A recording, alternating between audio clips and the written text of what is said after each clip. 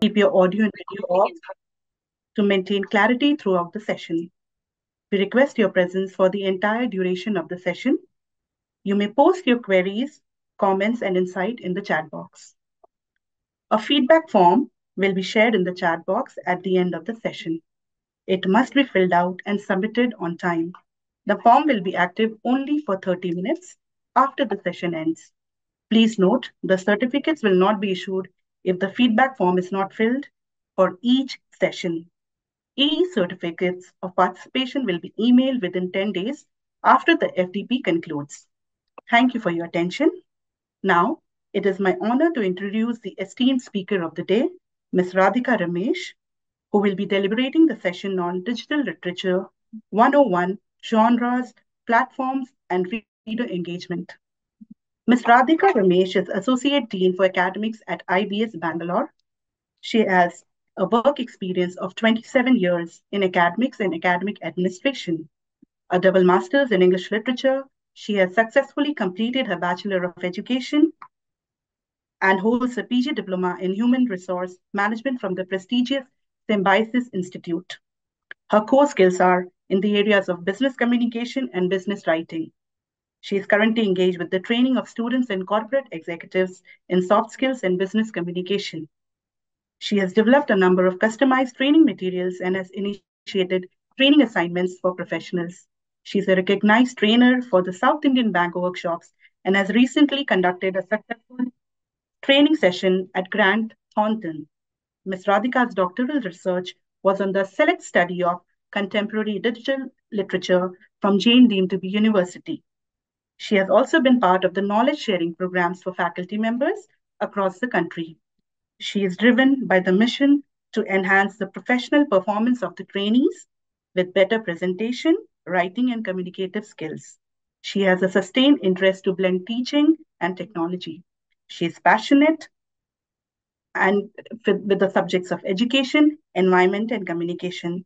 Ms. Radhika currently teaches business communication, personal effectiveness, HR, and soft skills at IBS Business School, Bangalore. She has published case studies on the Case Center UK, and she is an avid reader and sketches as well. Ma'am, we take the privilege to welcome you as a resource person for our FDP. A gentle reminder for our participants, we'll take up your questions at the end of the session. Please post them in the chat box. Over to you, ma'am. Thank you. Thank you, Dr. Priya. Am I audible? Yes, ma'am. Yeah, I'll share my screen. Thank you so much for the very kind introduction. I hope the participants, stand by and find this short session some with new information. I have tried to keep it short, and maybe even if the participants have any questions or anything, we could take it up probably after a little while. And let me share my screen right now. So, hello everybody. I'm Radhika, and my dissertation, my interest in research took me to a lot of topics, and one that caught my eye was digital literature, because I basically teach management students. And you know how the world of commerce has moved into the digital space now. There is nothing which is offline of late, especially when you want to reach any human for your bank or for your any kind of institutions. First, you have to go through their answering machine. And then there comes a screen where you have to keep clicking links until you find your desired answer. And for our students, it so happens that marketing and finance and all these subjects have a very strong connection to the digital space. And when we write, when we write offline and when we write something online, that is on platforms like blogs or there is a small snippets and videos, the information that is presented is completely in a different order.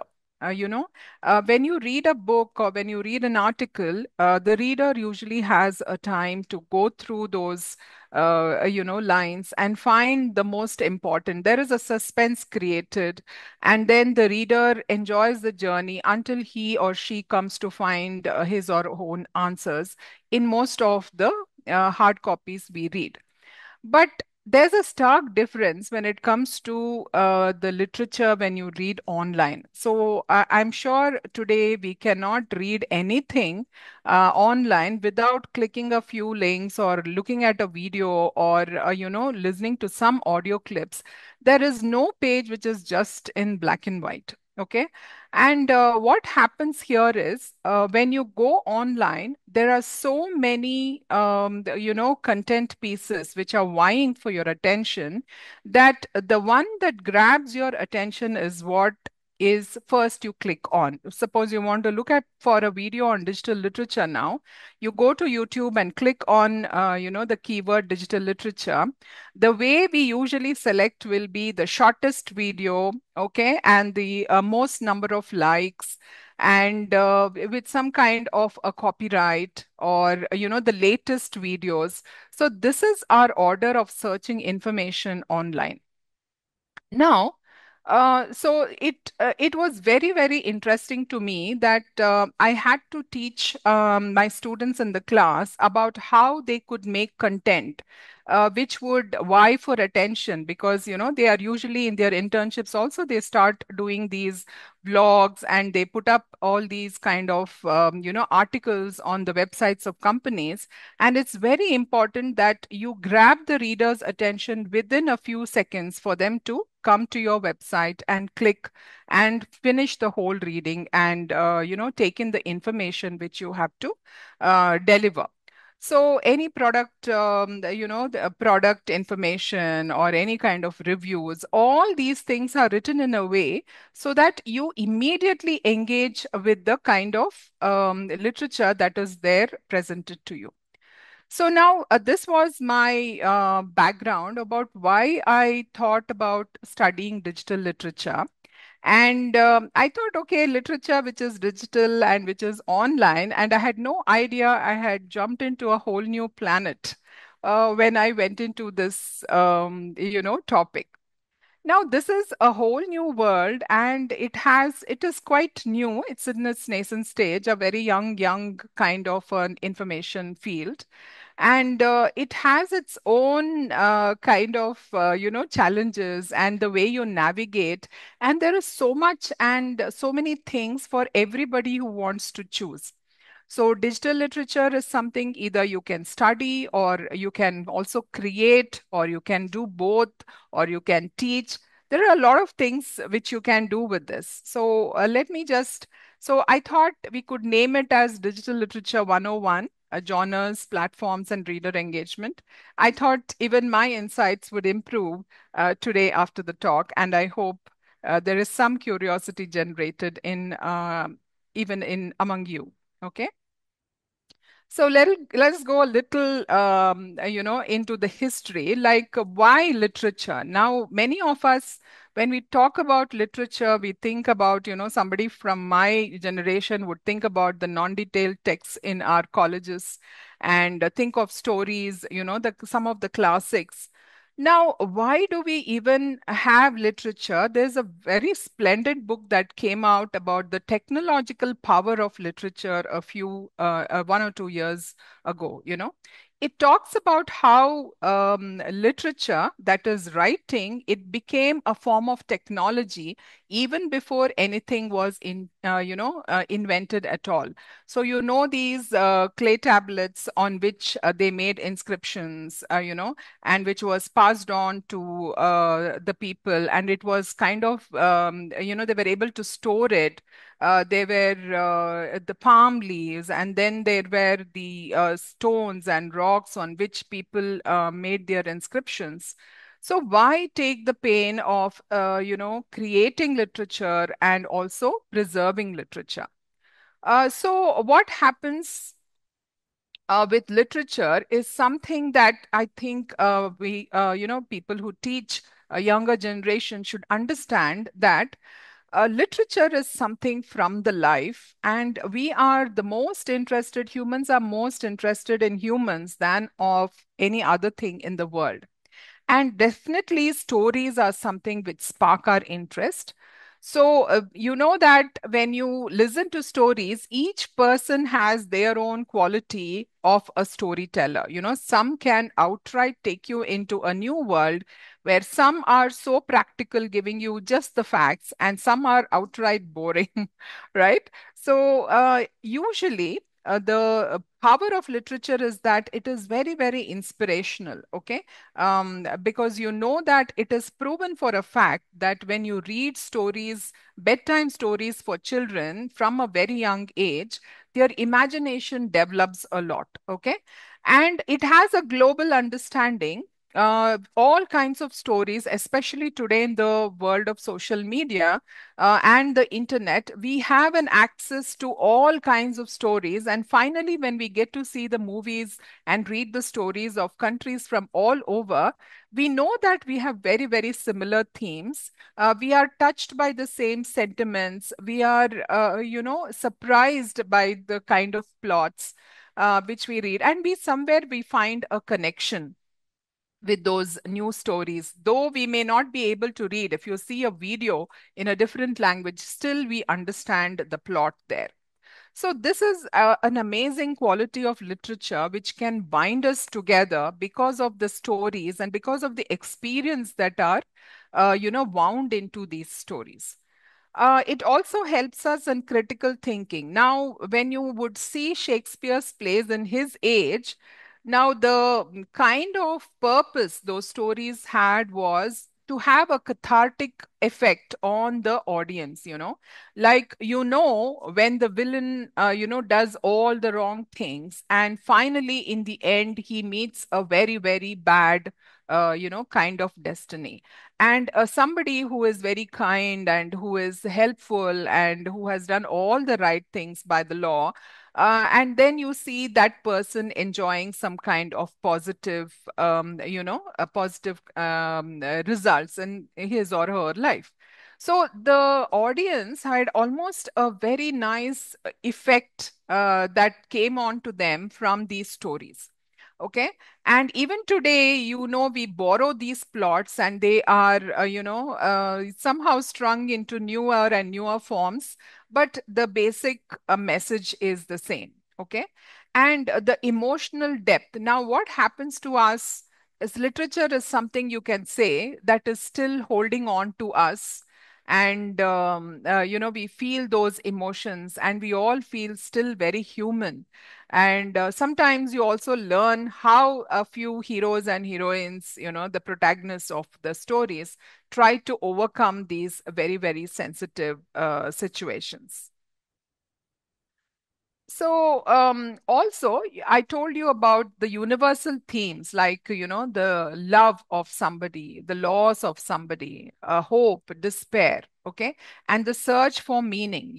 When you read Viktor Frankl's The Meaning of Life, even today, those images and those the despair and the cruelty the people had to, go through in those Nazi camps, it just builds up in front of your eyes, and you understand how stories really kindle your imagination. Okay. And then the character development, that is what I was telling about, when we have very young children, when they are exposed to our mythologies and mythology and our good kind of stories which have these kind of elements in the stories, where somebody is very kind, where somebody is very helpful, somebody is very brave, and the children are known to emulate these kind of characters as they grow. And also, we could take some kind of, we could feel that these experiences which we feel, or the despair we feel, somewhere you find a connection with these stories. And sometimes you feel you can be kind enough, it is okay to have, sometimes have had no successes or haven't to wasted away in despair, because you understand that these kind of things have happened before in the stories, and these are all very true stories which we read about. Okay. So, what happens in digital literature is when you read printed books, okay? So, printed form of literature is what we have had. When you think about literature, you think about a codex, that is a book, which is the all the pages are bound together, and you kind of go from the beginning to the end, okay, in a very, very linear way. Probably you have a table of contents which tells you what pages on what chapters and where you have to find information, but still there is no way, you can read it from backwards like the sentences. There's a very, very linear way in which you access information from these books. Okay. But now comes the change when we talk about digital literature. So, is digital literature another form of print literature, or is it a whole new thing? We just can, revisit this small information or a talk when we have finished this. I, completely welcome you people to engage in your own conversation with the kind of information being presented to you. So, when we talk about digital literature, we say that these are born digital works in the sense, now if I have to create a vlog, I need a computer, I need a software which opens a page for me, and I need to type in and save. And if I have to add in some special effects, the features of the computer will only enable me. Okay. I cannot somehow take a printout of this and read. That is not digital literature. So the scanning we do and we upload it online, these things are not, digital literature. So here they say ebooks. Now, ebooks are not digital literature. They can be interactive, but they still are not considered, because sometimes you have the older books which are scanned and made into electronic books. So why should we have all these platforms where they are hosted, where you have access to these kind of literary content? Okay. And why does digital literature matter? Because it expands access to diverse voices globally. Now, one thing, if you go on Facebook, you see that people from anywhere and everywhere can go through all the kinds of pages, all the kinds of, people who want to connect with you from any nook and corner of the world. And it has somehow brought us all together on a platform. Okay. It is a user generated content. This is what is the a new currency we all use. That is, a person who accesses the information is already enabled to also share or create content, that is, co create content as we go through this information. So, what does this do is it expands the access we have to all kinds of diverse voices. For example, you know that if somebody wants to go abroad and, let's say, learn in Germany for some course, you can find this group on Facebook or, some WhatsApp group where you have students who have already gone to Germany and settled down, and you can kind of post all questions and find out how they went through this journey and what are the things we should be learning from them or cautious about, and how do we settle down there. So these are some things which are very unique to the online experience. And then it breaks the limits of traditional formats. Now, if you look at digital literature, they are nothing like the traditional books we have seen. Okay. You with a few clicks of your mouse, you can enter into different worlds. Okay. And usually, people who create digital literature are somehow connected to this tech side of computers. That is, they can be good at computing, or they can be, building code. So these people can create digital literature. So I have not created digital literature, I have studied them. And to become technically sound at creating digital literature, you should know how to use the software, what are the features, and what is that finally you want to create. So it takes, a whole lot of another level of understanding how you would create. So you have electronic poetry, you have interactive fiction, okay, and you have hypertext fiction. So all of these are newer types of digital literature. So I welcome you to the world of digital literature. So if you look, I just told you that they are digital born, and you have to read them on a computer. There's no way you will take for example, you can see this butterfly here. It's a GIF, right? So you cannot, somehow print it on a paper and show it to your kid, because it will not flap its wings. Like all of us know, a GIF has to be enjoyed on a system itself. So digital literature is like that. You have to create it, and it has to be read on a computer, okay? But this opens new avenues for storytelling and your own creative expression.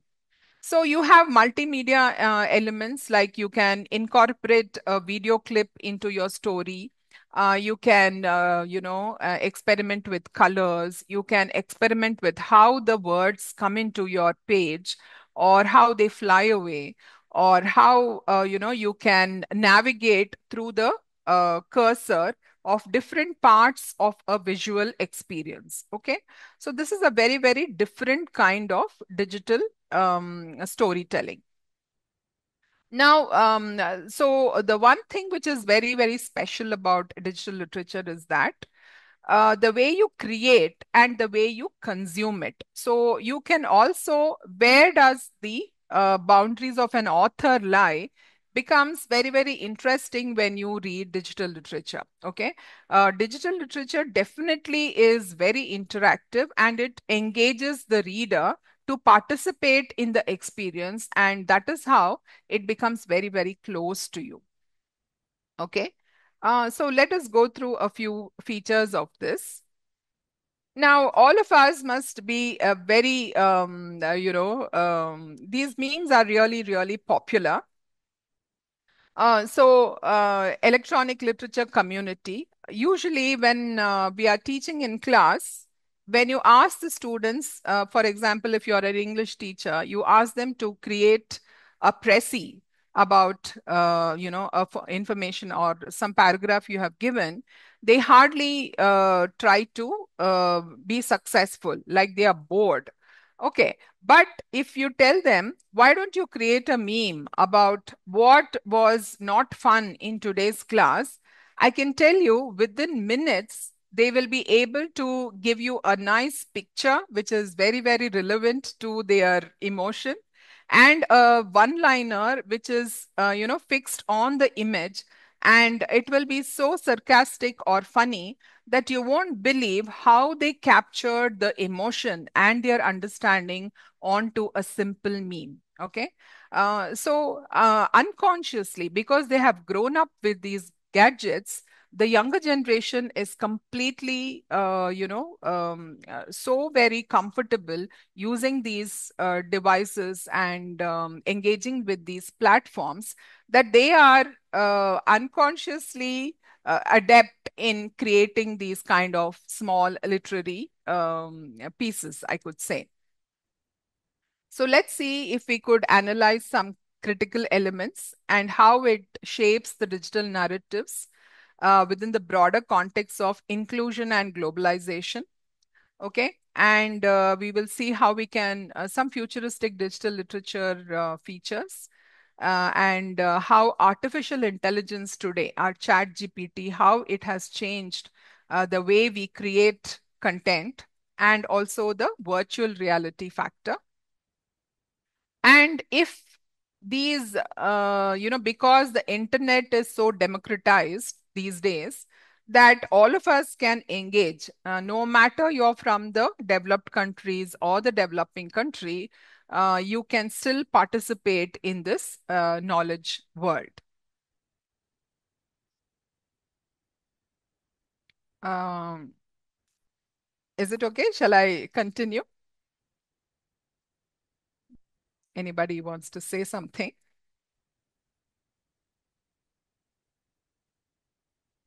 Hello? Ma'am, you can continue. The questions will appear at the end of the session, ma'am. So Okay, you can continue. thank you. At this rate, I hope I don't finish the talk very soon. Okay. So so this is a very, very, this image is usually used in a meme, which shows somehow authority. Okay. Like a person who has to say and who is usually correct.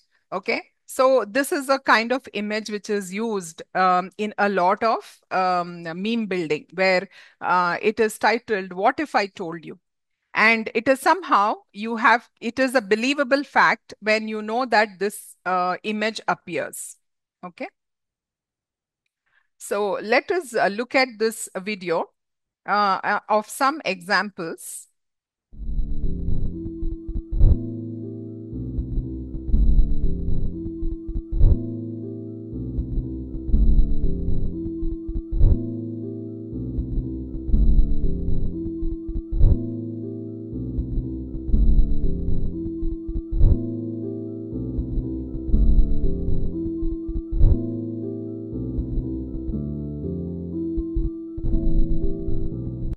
So this is actually a clip from a college where Mr. Leonardo Force, he is the professor who teaches digital literature in their university. Okay. And it is open for coders, it is open for people who have ideas and can work with the technical expertise to create these kind of digital content. So, why should we be interested in this field is that they can, which is already, even before we think that we have to participate, these shifts are being created worldwide. Okay.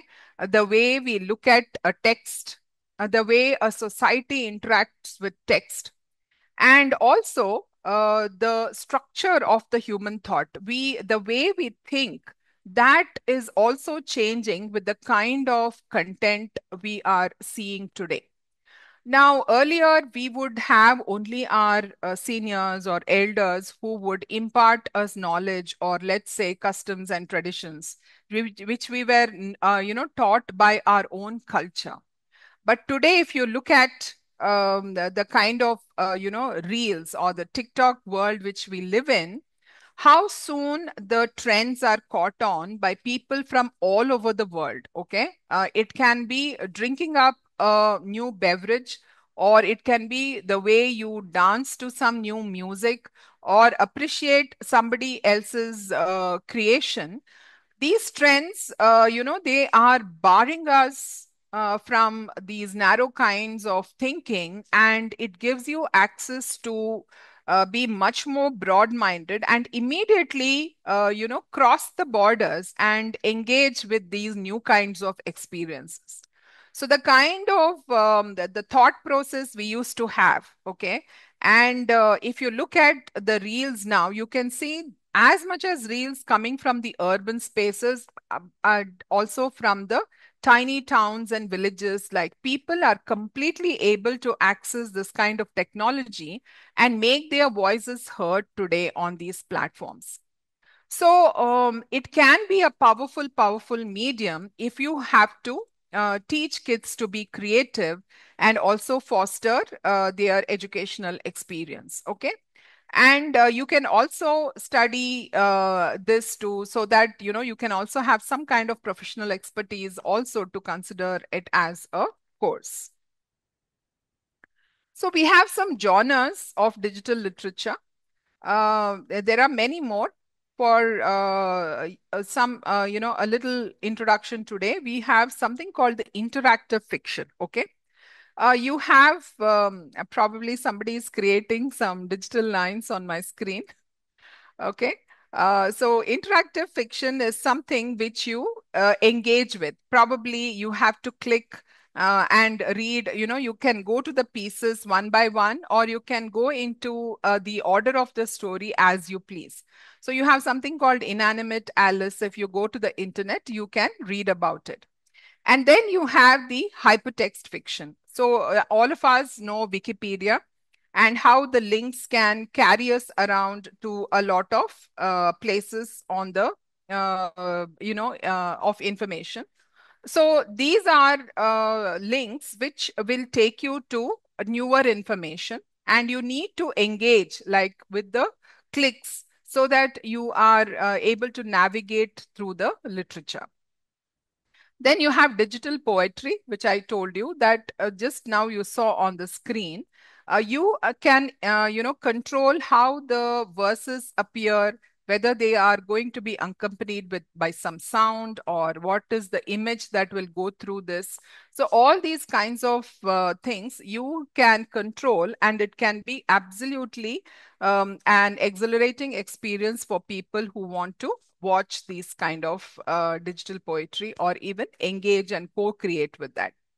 Then the virtual reality literature. Today, you know that you have these, technology wherein you wear these VR headsets, and you are inside those environments where you think you are one among those characters, and you can that is a whole lot of excitement for people who are engaging the first time. And somehow it transports you into a new world. Okay. And you feel that you are among the new characters. So virtual reality, augmented reality, all these things have made it possible for digital literature to grow today. That is, these things were not created. Technology is really interesting if you can find out. So when we are teaching in the classes, you really know that no technology was particularly created for us teaching in a classroom. But we have borrowed heavily, like the Excel sheets, the PPTs, the Word, all of these things we have borrowed for education. And in the same way, digital literature has borrowed all these kind of new technology, be it the virtual reality feature, or the augmented, or the AI. Digital literature heavily borrows from this and uses it to make their content. So I can show you a few things here. Let me just take you to the different. Can you see the screen? Yes, ma'am. Yeah. So this is a very interesting one. When you just touch your space bar, uh, you can see how these things start. Okay, how to rob a bank.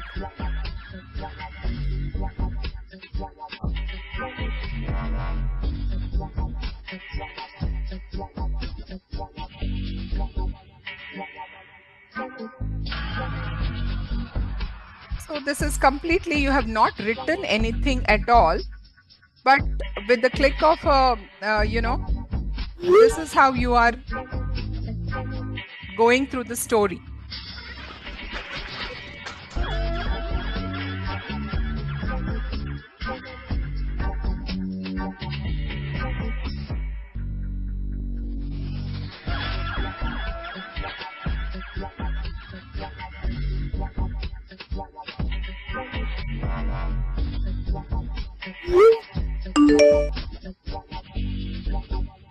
Okay, this is one.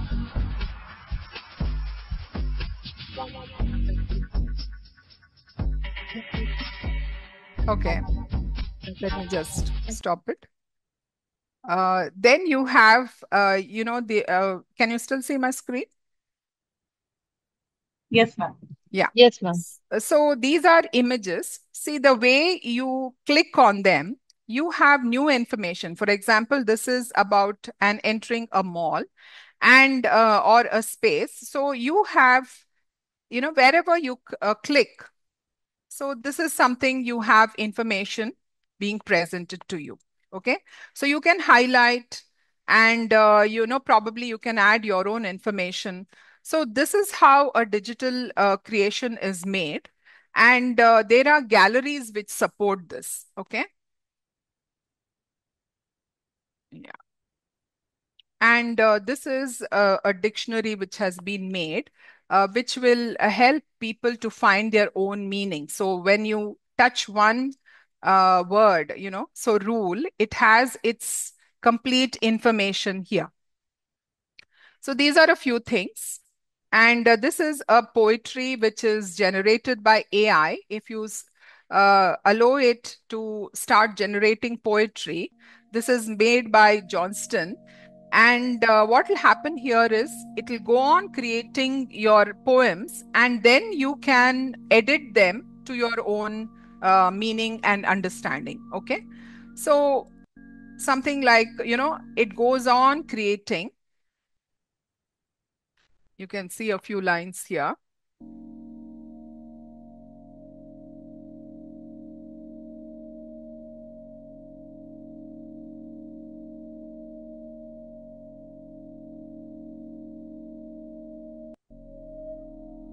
So in real time, somebody is editing here, and you can edit your own poems and, delete the words and sentences you don't like, and you can somehow have your own poetry generator here. So this is one thing. Okay. And then we have something called the Electronic Literature Organization, which has taken up this initiative where it actually stores the digital literature which has been created over a period of 30 to 40 years. For example, let me show you this one piece. Okay. And sometimes what happens, the kind of technology you had used to create this digital literature may not be available to you sometimes. Okay. Now you can see this.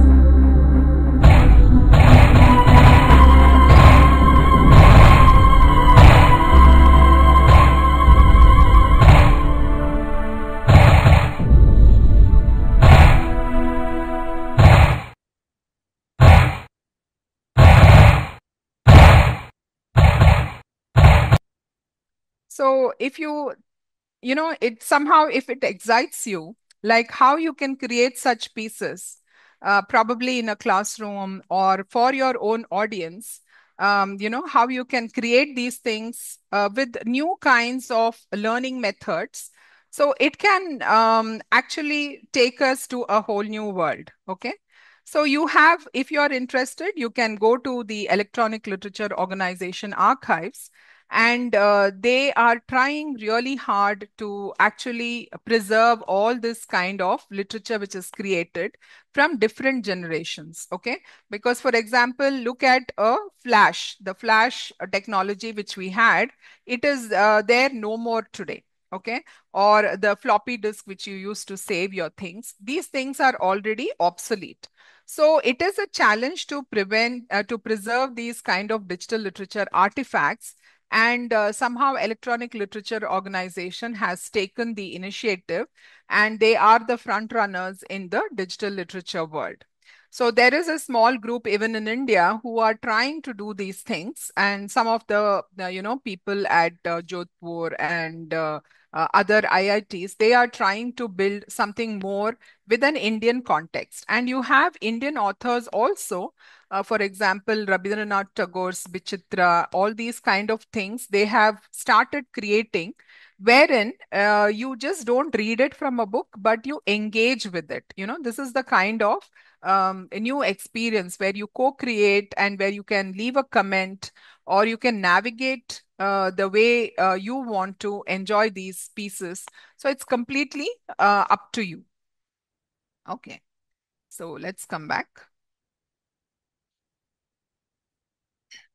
So we have generations. We usually it is divided into three kinds of generations, which the digital literature was created in a way. So in the first generation, what used to happen was you had just a mounted computer which was not connected to anything at all, and you created a few pieces like Nick Montfort and the first, Christopher Strachey and all of them. They created these kind of pieces just on their own PC. So they were not connected, and they were very very limited in these features. You had to come and sit on the same computer to access these works and enjoy the experience. And then came the second generation, which has multimedia works. Like you could incorporate a sound now, and you could also put in video elements. So that was the second generation of the digital literature field. Okay. And then came the third generation, which we can talk about until AI came in, wherein you have the internet and the World Wide Web. Okay, so you could access from any part of the world. Anybody was, free to create this, access people's platforms, which were created to host these kinds of stories. So MySpace is one such internet platform which hosted this, software space for people who wanted to create these kind of stories or digital artifacts for themselves. So this is how it has grown until now when the generative AI came on the scene. Okay. The generative AI today, it is such a fantastic thing wherein you can create paintings, and you know how it creates the content, English content, for for all kinds of questions we may have. And it is kind of concerning for some of us as well as exciting in the same way, because we are worried if this is going to take away our own creativity. So this was a question which was rife in everybody's mind. Now, every time a technology comes around, we are worried, like when the automated self-driving cars came on the scene, everybody was thinking, now what is going to happen to people who just drive cars as a profession? But this is not the case, right? So whenever we have a new technology on the block and we adapt to it, and newer kind of avenues come up. So there was, a big, a kind of anticipation, or I can say that people were quite apprehensive to thinking that now what is the job of an author anymore? Why do we need to teach writing anymore in classes? Because this is just going to throw up everything what we want in seconds. But it looks like on its own, the chat GPT, or any kind of a generative model, is not very exciting, or it is not very impressive, if I would say, because on its own, if you give it very neutral questions, it gives us very very bland content. Only when you are creative enough to post new kinds of questions, and creatively ask it to take a role and give it enough instructions, is that when you can somehow allow it to create a structure which is of some interest to you. Otherwise, very, very limited questions or limited queries, what is the kind of answer that is coming around. So all these things. So we have some textbooks here if you are interested. So this is Miss Catherine, who wrote the very first book, and this is written by Scott Redberg, which is almost like a textbook for digital literature if you are interested in. It is available on Kindle if you are interested. Let's So now, again, coming back to why should we study it? Okay. It is at the very nascent stage. So if you are venturing into this digital literature platform, probably you will make your own space. Okay. Your own creativity with your own, signature. and you will have created your own space. And the way you can connect to people, to audiences, is completely up to you. It is kind of a democratized space, which is very, very different from the print literature. So all of us know when books were printed, how much we would be, uh, dependent on the publishers to get the kind of works printed. So from a long time, if you look back to the history of books, we know that publishers always wanted to publish books which had commercial value. Okay. And stories which came out with the real truth and all of these things, people really they did not find the light of the printers at all. So but here is platform where you do not have to wait for anybody to publish your work. So you see on platforms like Amazon, where you can self-publish your own books. So that is what it has done today to the world of literature, moving away from the print in a big, big way. So does that mean that print literature is not anymore, interesting or attractive? Not at all. We see the sale of books has skyrocketed today, and be it a CEO of a technical company, or be it the director of, or the director or principal of some educational institutions, if they have a book published in their own name, that is kind of a status symbol today. Okay. You make your mark with the publishing of a book, and we still have the bestsellers list, and you still love to hold a book in your hand and read. So we cannot say that digital literature is the next updated form of print literature. These two are completely different things. Okay. So for all our fears that probably authors will become outdated, not at all. This is not going to be the story. We are just going to work in sync with the machines. So, content creation expansion, you put out a story there and people give you ideas how to change it and what would be, more trendy. So, all these suggestions will come to you. And then you have a collaborative approach in a world today which is far changing into an individual success story of sorts.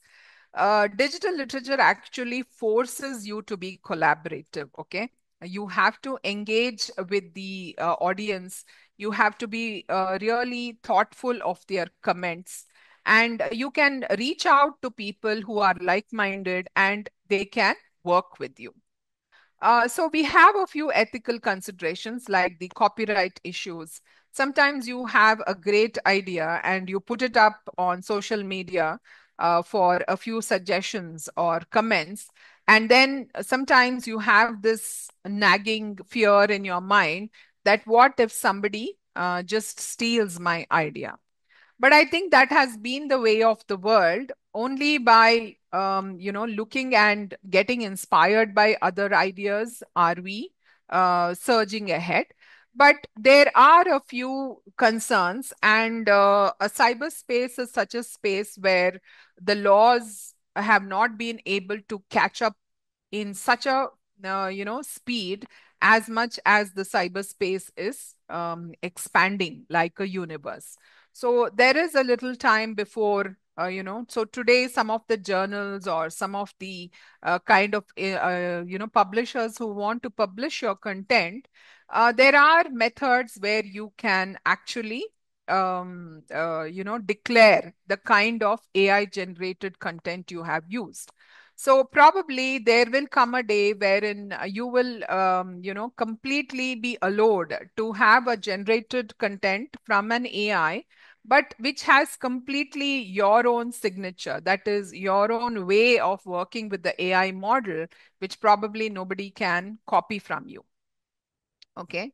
So this is something which we all feel that it is a kind of um, a, a, some kind of relief you find when you think about somebody having taken away your ideas. So when you look at why this is happening, you see during the world wars, okay, humanity, like some people were so devastated by the kind of harm these wars had done, and seeing death and poverty and cruelty in front of their eyes, some of the avant-garde artists, they took a completely different stand while creating these kind of art pieces. So we say Dadaism is a movement where um, it is nothing what you think about an art pieces. Usually we connect aesthetics with an art piece, but this was a complete departure from the kind of art you created. So you can see here this Mona Lisa, with a mush, and you can see here this painting like an abstract figurative painting which has just one eye. Okay. So these are some kind of theories which help you understand why digital literature is the way it is. Okay. And also understanding the multimodal theories today which are coming up, and also the how the medium which comes out changes the way you see and think about the world. And the world keeps changing even before some governments like the North Korean or the Chinese governments, they have to have some kind of bans on these social media platforms to prevent the outside culture from entering, or keep it heavily uh, you know just monitored, because it is such a powerful medium. So wherein some kind of these governments do not want the effects of social media seeping into their culture. So this is the kind of effect the media has today. So when you think about digital literature, you can look at it through these various lenses, whether the clarity of content, okay, it is up to your own meaning, whether it has these multimodal features, okay, and then whether the usability. So you create an e-poetry and name it e-poetry, but does it fall into all these kind of things which help it to explain that it is an e-poetry, okay? Whether you can navigate, whether the text is appearing differently, whether you can add in something, or whether you can access the last verse first. So all these things are up to you to look at it from a different lens. So today, it's making its place in the world as an emerging cultural form. Okay. You see how the new kinds of stories from the marginal voices, for example, in India, the Dalit literature or the LGBTQ, communities, they have been able to host their stories online, and completely bring up movements which have been so strong that the legal or the political establishments have had to look into it because of the sheer numbers participating in these kinds of movements. So there is no way we can turn away from this emerging cultural form. So you can express yourself with the kind of stories and with the effects you want from these platform hosted stories. Okay. So you have your own digital literature collection. Okay. And it is also not the evolutionary form of print, like I told you, where it is very one sided. Like the author writes a story, it is printed in the form of book. And then if you put it on a shelf and revisit the book after 10 years, it will just be exactly the same book. Okay. Vice versa, this kind of digital literature books which are kind of on a loop, you can say. You can enter and exit at any time and probably grow as your experience also grows over the years. Okay. But one very interesting thing about digital literature is more than the people, the establishments like the MNCs, these tech companies like Amazon and Google, Adobe, Canva, etc. These are, somehow taking part in shaping these platforms. For example, Amazon came out with a Kindle, okay, and it will somehow create the structure and dictate how a story is to be read on a Kindle device. Okay. So also Google or Adobe with who, it brings out features which you can use to create your own content. So what happens here is you have the corporation which is interested in these kinds of platforms. And again, like we had the publishers' stronghold on the publishing, somewhere we can see that these can have a stronghold on what is actually accessible. You know how the algorithm plays out when in your search history. So these also can be manipulated, and the way you access, for example, if I am going to search for bags, and they Google knows I'm a woman from Bangalore, the way the page which appears for me is completely dependent on the kind of searches I have made, my tastes, as opposite to somebody who would search in, let's say, in London or in Africa. So, are you really accessing the information you need? Okay. Is all the information open to you? Or are they already manipulated to suit you without knowing that these things have been curated for you and they are somehow, influencing you to make decisions based on the things that they are showing to you? So the culture, the media, these are all walking together and sometimes parallelly. And unless you are aware of what is happening with us, we can sometimes get carried away and make choices with how the information is presented to us. And sometimes they are just behind us, so that we are forced to open those links and see us.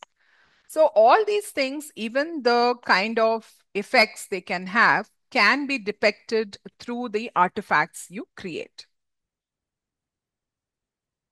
So I would say that time will tell us how it's going to change the world. Okay, the way we look at art. And today, if you see abstract art and we see the galleries, sometimes we are wondering what is presented in the name of abstract paintings or abstract art. But art has to be, it has to be meaningful to the creator, and digital literature is no stranger to this. And every time the technology updates, okay, so digital literature's history and expansion is totally dependent on the kind of technology that will support it. Okay. Um, so that is one very interesting thing. There is no digital literature updation without the technological updation. Okay. And if somebody does not take an active role in preserving these and even these technologies, however powerful the artifacts were, they may be lost forever. Okay. And the transformation that is happening, all of you must be really aware about. Today, even if you want to create an email, it can just throw you an email in the matter of seconds.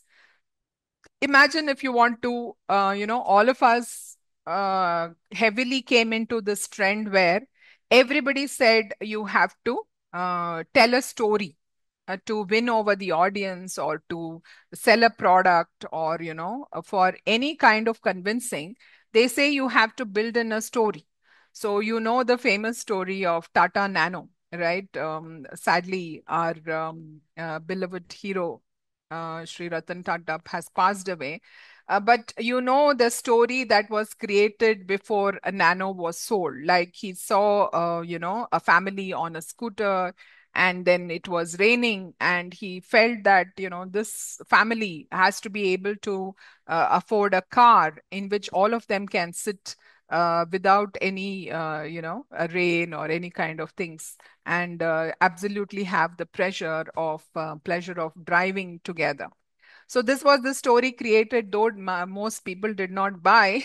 But then this is what storytelling has been forever a powerful medium, and a digital storytelling has been even more powerful these days. Okay, so with this comes the fake stories or fake things which are being created with the help of AI.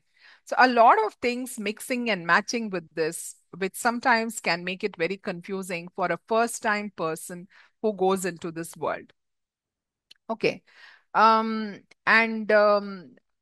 Machines are going to change the way we think. They have already started to, because there is no denying that how addicted we are to information these days, right? So sometimes you want to put the phone down, but it does not allow you.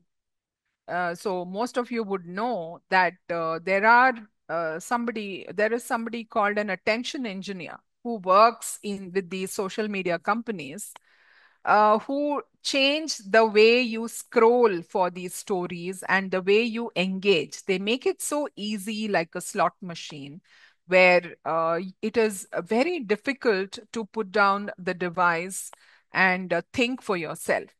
So now we have come to that stage wherein we want information completely bite-sized, and you can see these effects with the younger generation.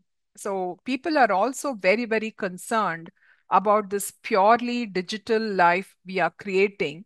And if literature was such an important part of our society, wherein, we used to have such cathartic experiences watching a play or reading a classic novel, will this be the same? Will this have its contemporary creation in digital literature? Is something for all of us to think about. And also, one more thing which people feel it is used for the society for a greater benefit is a decolonization of the literature. Like, for example, we say how the Westerners have an influence of putting out these kind of narratives in the world. But today, when you have access to your own digital devices and the internet, you can see how we have fought with the facts. For example, when Mr. Jaishankar, our external affairs minister, when he has a very good debate online and this video is uploaded online, anything he talks about Indian history, we immediately go and search for it and, add it up to our own stories. And we have our own experiences being shared. You can see the debates happening on social media platforms, be it our history, be it the stories which we were told or the stories which were hidden. This is taking a very, very interesting turn now for all of us. So we can look at it like a bridge, which is kind of adding to the old and the new, and also looking towards the future.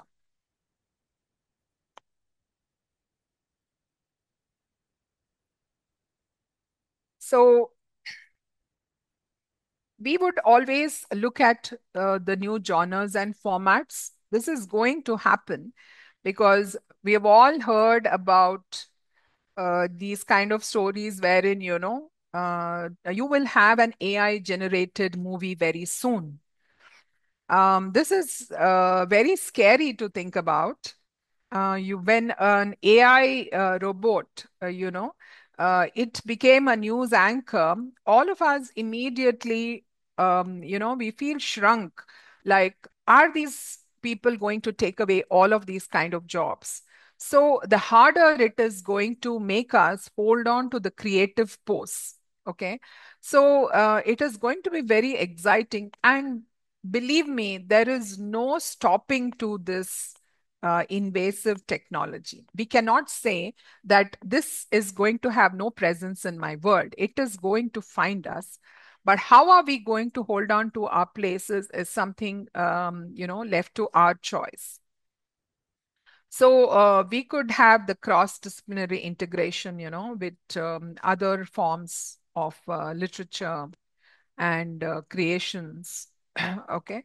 And the global perspectives can also be studied, and it is actually available to us, and you could make it localized. So today, you know how the Amazon ads come in. So if you are from the Hindi speaking regions, you have the Hindi famous lines, or if you are in Kannada, Karnataka, you have the Kannada lines coming out. So immediately people have understood how you need to localize every experience. And this kind can be some kind of a boon to digital literature, wherein probably even for your own family, you can have your own family album preserved in these digital artifacts. Okay. If you are somebody who wants to, save your legacy. So we could have educational applications as well. Like I told you, students, all of us know that in the constructivist theory, children learn by doing. So if we want to move away from the rote culture in the way we are teaching our kids, you already know that me being in a management school, when when we are looking at placements, and all of us, education is also the one which is kind of, something which shapes our livelihood. So how do we live using education as a tool for us? So, when you want to think about these things, you can see that the way traditional methods of teaching students are not working anymore. They have a very, very short attention span. I don't have to, uh, you know, um, repeat all of this. You already know what is happening in the world. With such a small attention span, how do you tell them these complex issues and explain and talk to them for long when they are just waiting to log into their devices? Now, all of us can be really honest and see how much, how tempting it is for us to just look at the notifications and get back to the talk every time. The same thing is happening to the younger generation.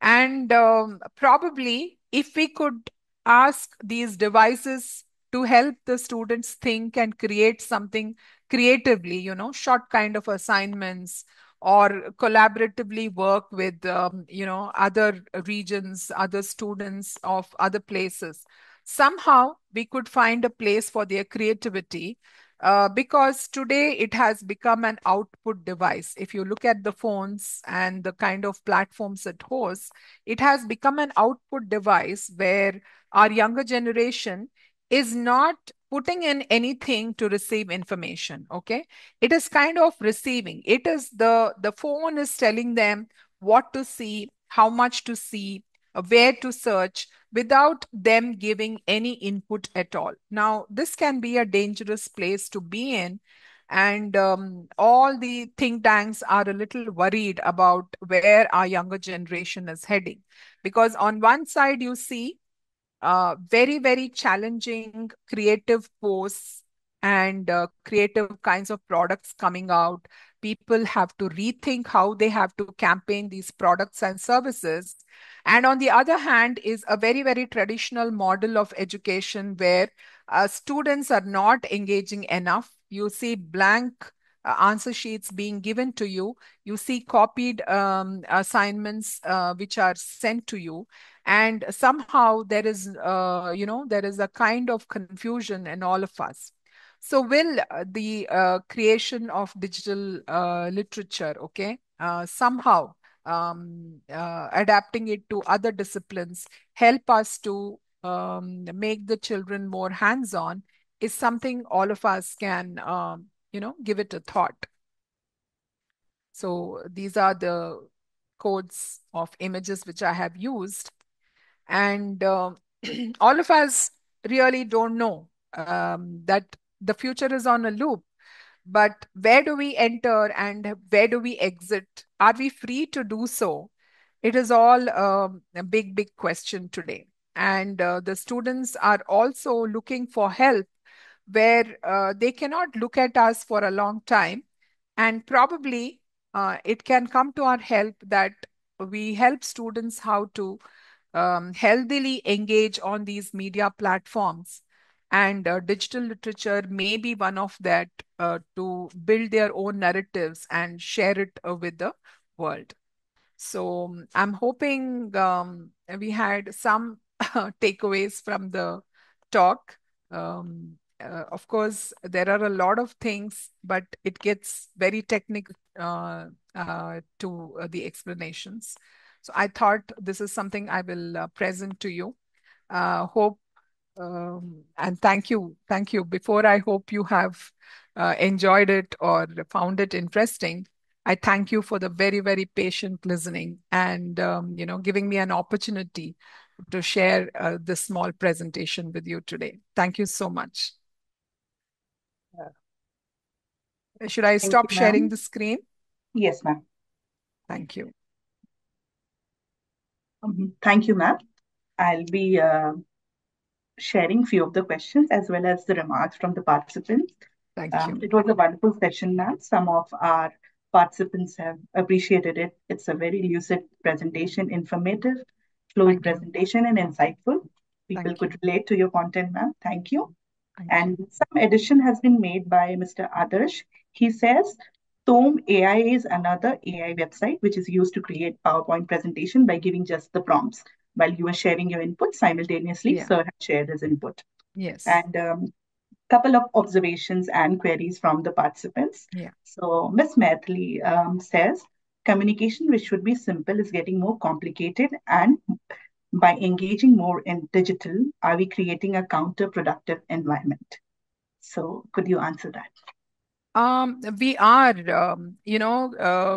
communication is actually very, very complex. So when you look at generative AI, the reason it came out, so late in the world is, for example, if I would tell you, my nose is running, so the AI would find it so difficult, the machine would find it very difficult to understand whether it is running in the literal sense. Okay, so language is very, very complex, and the communicative abilities have to be developed in the children from a very, very young age. That is wherein we as adults have to step in and see that the communicative competence of our younger generation is not washed away by these very mundane prompts which we give to the generative AI models. So, but if you see one thing, communication is a whole new thing. If I have to discuss about it, it can become another talk. But let me put it like this. So, when you talk about communication, the first thing people have to understand is communication is not for us, but it is for the audience or for the other person who is listening to us. So it takes a lot of very conscious steps to form even a sentence. For example, now, when you told me that some of your audience members have found this informative and there are a few questions, there are many ways in which I can respond to you, and it will depend on my experience. Okay, I can very well say, okay, thank you, please shoot all the questions. Okay, and if I'm a little cautious, I can first of all I can plan to say that let me see if I can answer some of your questions. Okay, so it completely depends on you and how much you have changed as a person and you have learned in order to be able to communicate and respond to the other person in front of you. So I must say that definitely it is becoming counterproductive, but there is a role in which each of us has to play in it and also evolve. Yeah. Yes, ma'am. And ma'am adds to this that, that we are witnessing the negative effect of too much of visual medium. So Yes. aren't we inviting a situation where some functions of the brain defunct?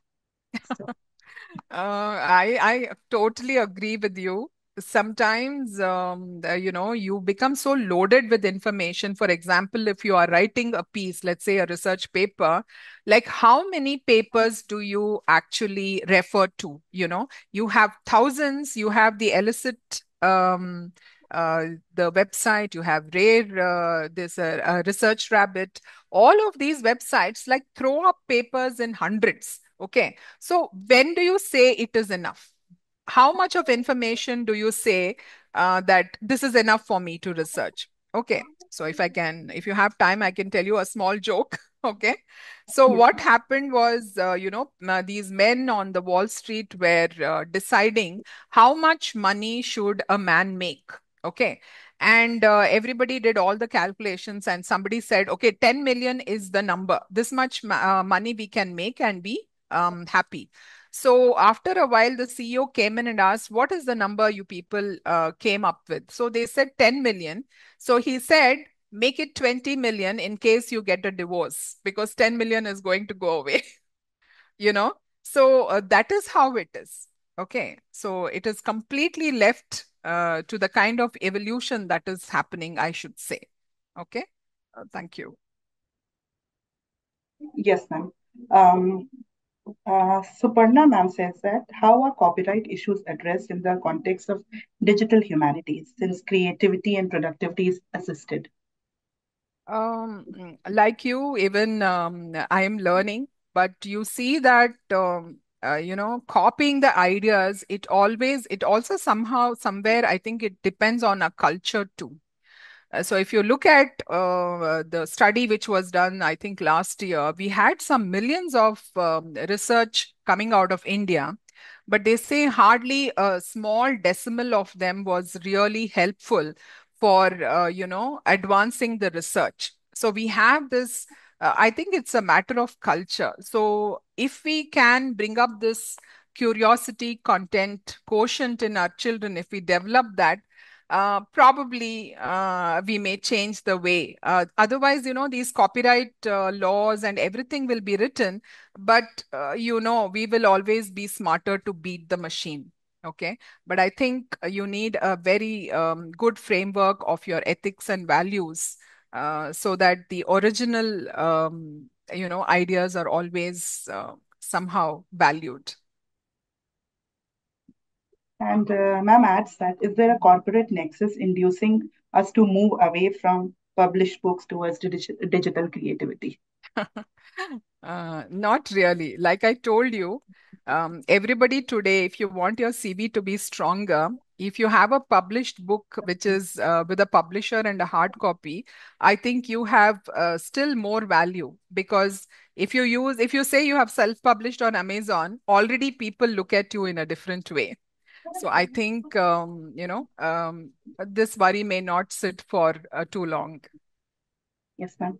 Ma'am, according to Anthea Isaac, could you suggest some of the digital tools to be used in the classroom?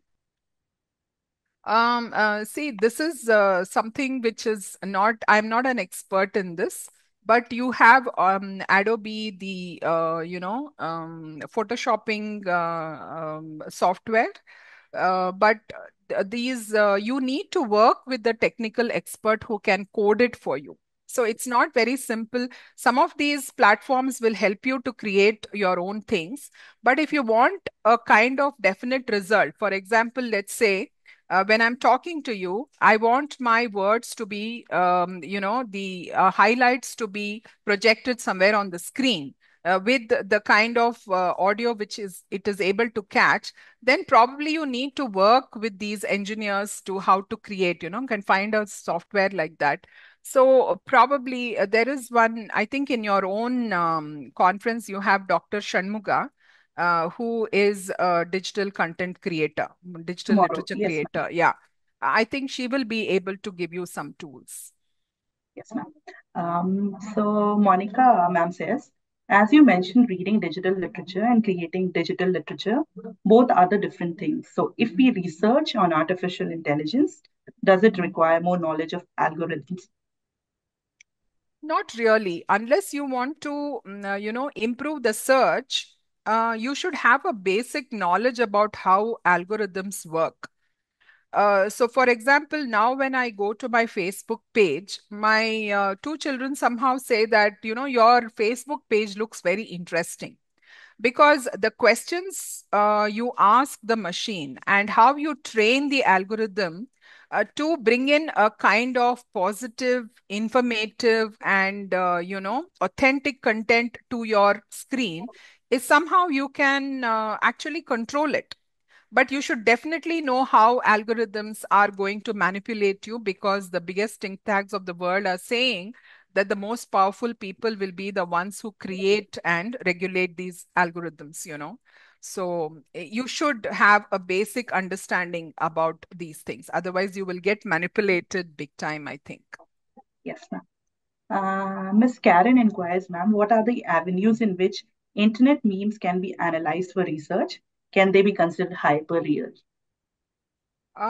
See, you can actually now sarcasm and irony, which is there in the memes today. These can be analyzed to find out sentiments about a particular theme or an issue. For example, the elections or the education itself, or any kind of, let's say, about the immigrants. So, if you have to look at a digital way of finding evidence for these discomfort people have with these topics, definitely you have different methodologies like text mining, you have sentimental analysis, you have web analytics. These things can help you analyze image and text, and kind of reach your own results. That can be absolutely done, and it is extremely interesting. Yeah, Yep. and it is also, you can sit at your desktop and you can do the research. You don't have to run around for the data. Yeah. Yes, ma'am. Miss Annie Sefi says, ma'am, in this digital era, we literary people are only consumers or can be producers too? If yes, which one can be the first step? We are definitely co-creating today, right? So if there is a movie today, all of us are putting up reviews and we are somehow influencing. So when we saw Kantara, you can see how the whole of India decided that they will put up positive reviews and make everybody watch the movie, isn't it? So this is something you are a co-creator of knowledge and information today, and definitely, your participation is going to influence the way the content is created. So, even if you do not want, the death of the author has actually happened today. So, you are a writer, you are a reader at all times. Um, Ma'am, Mr. Mithun K asks, like, if we bring a physical copy of, like, instead of that, if we have an e-copy of the text, can we bring it in digital humanities in terms of a research paper? I'm not very clear about the question. Can you please If we repeat? have e-copy of a physical book, Yeah. can he bring it in digital humanities field for research paper? Uh, I don't know. I'm not very clear about the question. See, a scanned thing is not Yeah, considered as a digital content.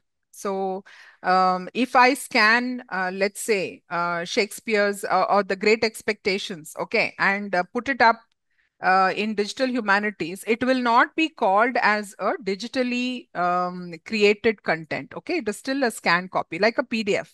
So these yes, are ma'am. not considered as digital creations. Okay. Research on it, probably it will help you research, because you can find through the platforms today, libraries, you can have an access to these scanned copies, which will help you in your research. Okay. And you have different software which can help you find word clouds from these kind of e-papers or e-books. So there can be OCRs, these, you have the Google OCR. You can use these to scan your text and pick up these kind of words which can help you, further research your themes or whatever topics you are working on. This can be done. Ma'am, according to, just a second. Yeah, Anthea, We are making videos online. So is it only the way to make digital content for people, like people who are not quite well versed with digital media technical aspects? Is it only through the aspect of video, or there are other things also which would work for them? See, that's why I told you like how corporations have come into this. Okay. They have made a few technologies very easy. For example, somebody who cannot read and write. Okay. You can look at reels at night. You have people who are selling vegetables or who are farmers who cannot read or write English. They have made content which has help them break through the language barrier. Okay. Without any language, you are able to produce a video. So what happens with people is whichever is easier to use and whichever can be manipulated by them, that is what will come into use. If you have to create writing pieces, okay, actually sentences and words, it is more of a work, but definitely you will find an audience for that. Okay.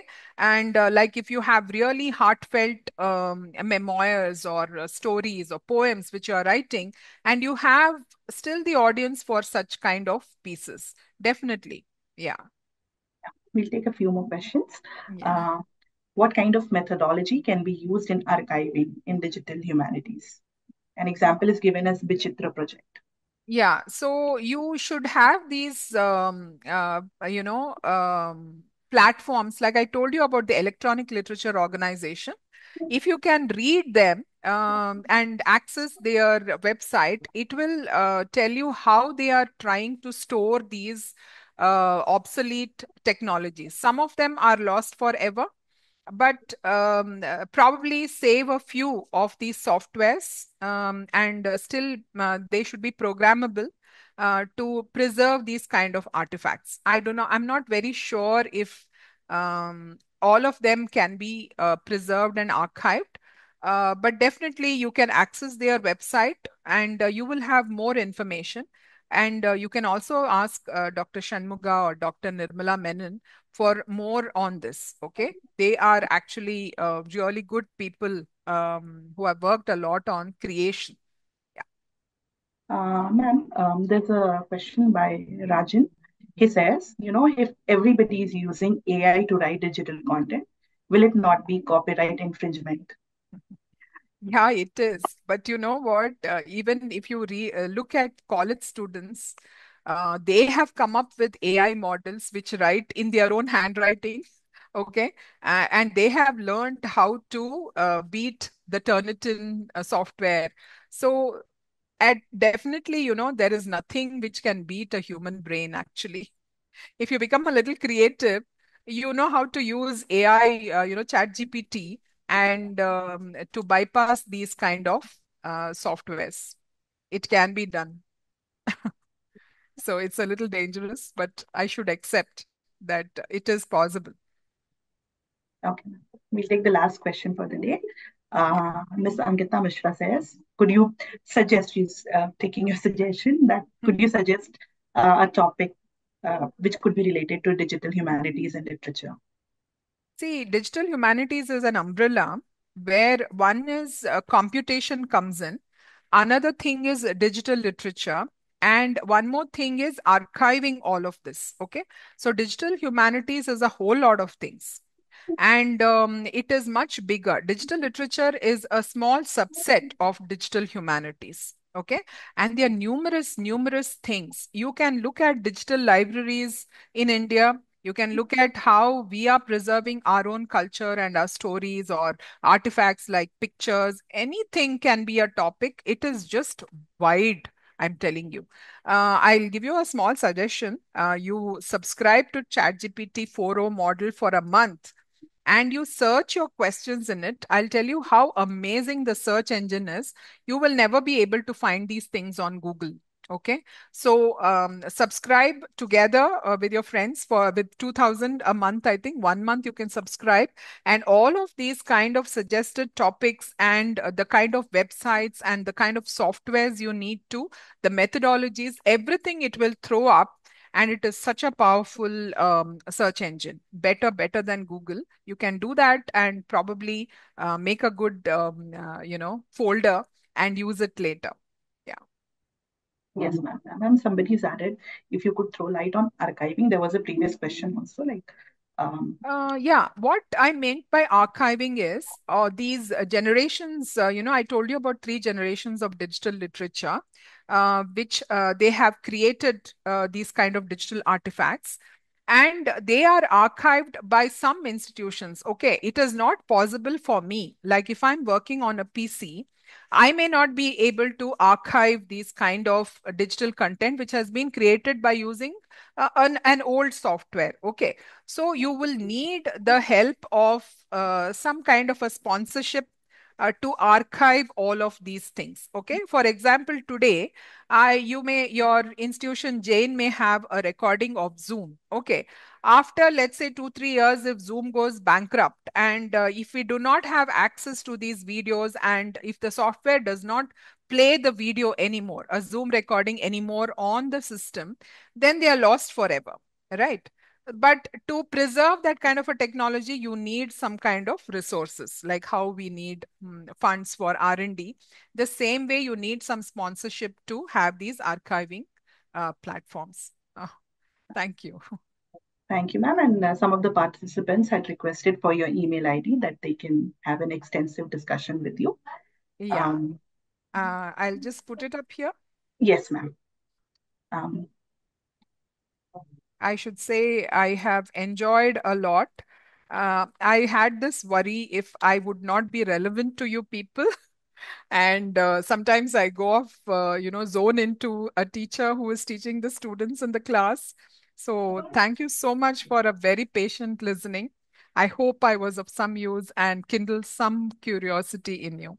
And thank you, Dr. Priya. You've been really kind coordinating. thank Thank you, you for the ma'am. lovely, lovely opportunity. You made my day, all of you. Such lovely comments. Thank you so much.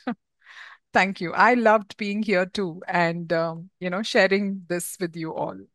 Thank you, ma'am. So as we conclude day two of our FDP, on Yeah, behalf of the organizing committee and participants, I would like to extend my heartfelt gratitude to Ms. Radhika Ramesh for delivering such an engaging and thought-provoking session. Ma'am, we thank you for accepting our invitation at the last minute. thank you. Your valuable insights have greatly enhanced our understanding and will benefit us in our future endeavors. Um, right now, I request all the participants to switch on the videos for a group photograph.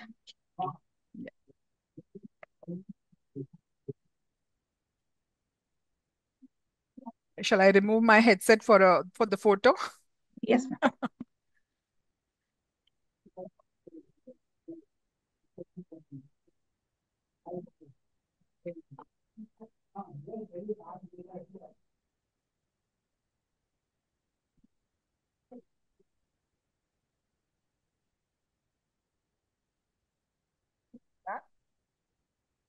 It should be done, I think. Yes, ma'am. Thank you. Have a lovely evening, everybody. And you Thank you, too, ma'am. Dr. Priya. Thanks for the Thank you, great, ma'am. great opportunity. Thanks to Jane and thanks to Dr. Yashaswini and all of them. I think Ms. Jayashri also who got in touch with me. Thank you all so much. Have a nice Thank you, evening. ma'am. Participants, please know that that feedback link has been posted in the chat box. Kindly fill out the feedback form before logging out. Please keep in mind, filling the feedback form is mandatory for the certification. Um, it will be active for 30 minutes. Dear participants, we look forward to welcoming you tomorrow again for another enriching session by Dr. Shanmuga Priyati, and her topic is Introduction to Text Mining, and the timing is from 3 p.m. to 5 p.m. Until then, take care and have a great evening ahead. Thank you. Thank you, ma'am. Thank you. Bye-bye. Thank you. Jayashree ma'am, Radhika ma'am.